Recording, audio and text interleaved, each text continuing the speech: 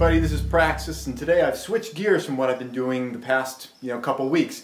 I just finished up on the east wall behind you. The scaffolding over there can come down and get moved over to the west area, so I can finish the west wall. Once I get the west wall all covered in foam, then I can do the roof on top. So I'm excited about doing that, but before I do that, I was thinking I need more gravel in both greenhouses.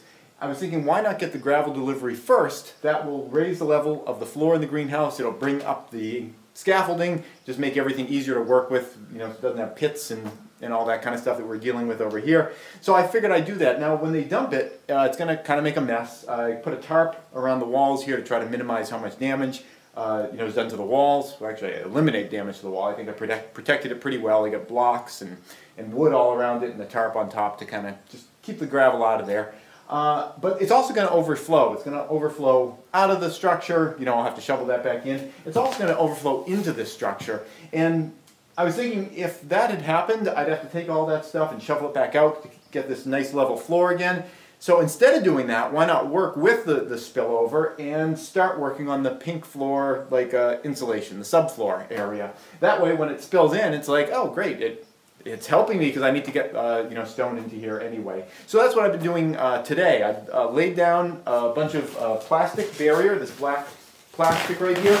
This goes under the entire floor surface. It's a vapor barrier, and that is gonna it'll be an asset for a number of reasons. One, it prevents moisture from coming up into the house from the ground. Two, if we find out later that there's radon here, and that's something that can happen in New England, especially when you're near bedrock.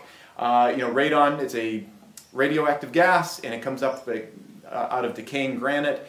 That can happen if we have radon. If I have an air barrier underneath the floor and all the gravel under the floor, you can make a relatively simple vent system that puts a hole down into the gravel area. You've got the plastic on top, and it draws air from underneath the slab and gets the radon up and out so it's not in your living space. So those are two reasons to put that down. And then on top of that, I'm putting this pink foam insulation. You can see a bunch of it still exposed behind you over here.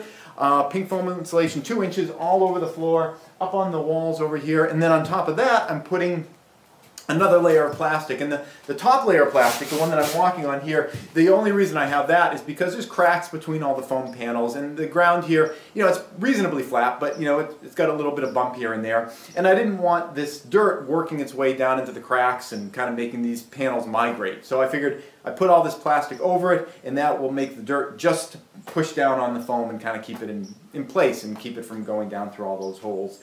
It uses up all the scrap plastic. This is just scrap plastic that I had from the lumber deliveries. I saved it, and now I have it so I didn't have to buy extra plastic for that purpose. The black stuff is 6mm plastic that's specifically for this, that I bought for this purpose. But everything else you see on the top here is just scrap that was going to get thrown into a landfill anyway. Might as well use it to help me here.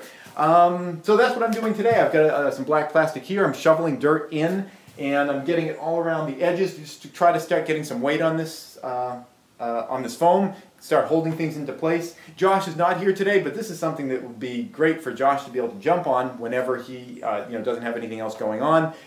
We're just shoveling dirt into the structure. At some point, once I get this all set up, I think we'll probably get a wheelbarrow system, so we can wheelbarrow it in instead of having to do it one shovelful at a time. But for now, I've just been doing one shovelful at a time to kind of get the dirt covering the area. So that's what I'm doing today. Then I'm going to be dismantling the scaffolding and getting it ready to set up over here once we get our gravel delivery. And that happens tomorrow at some point. That's it.